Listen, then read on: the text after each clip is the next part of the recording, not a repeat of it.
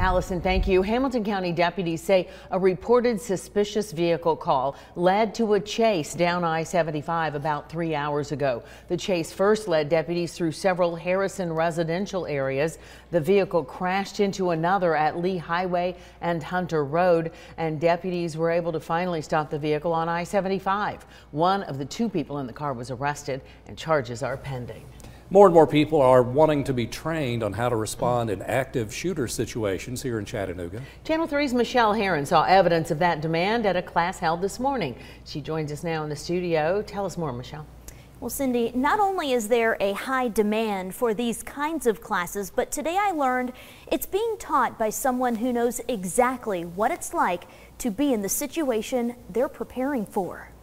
What's going to kill somebody first. Greg Stonecipher is learning how to apply a tourniquet. He's one of about 80 people, all here for the same reason. In today's world, seems like the thing to have some knowledge about.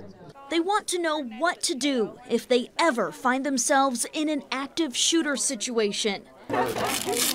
Fred Bennett wants to take this information back to his ministry. It's more important to be prepared mentally for what to do in a situation of emergency than to know how to shoot the weapon even, because mental preparation will help you know when to do, what to do, and how to save yourself and others.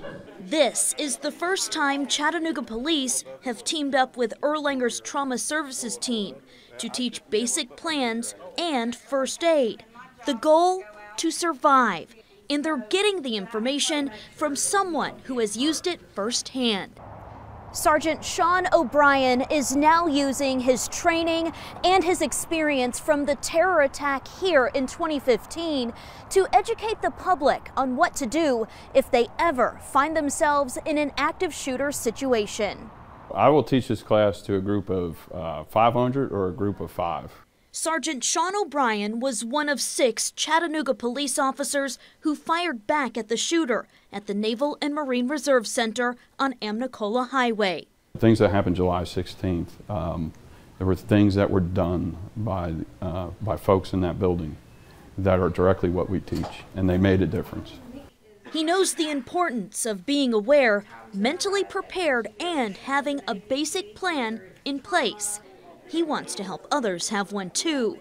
He's taught more than 100 of these classes in the last 6 months and says helping others has helped him in a big way. You know, I feel like taking that and bringing it to the public and is really kind of closed the loop on the whole experience. Now, these classes are popular. As you could see, today's class was at capacity. We have information on how you can sign up for the next class or even schedule one for your group or business inside the WRCB app. Reporting in the studio, Michelle Herron, Channel 3 Eyewitness News. Thank you.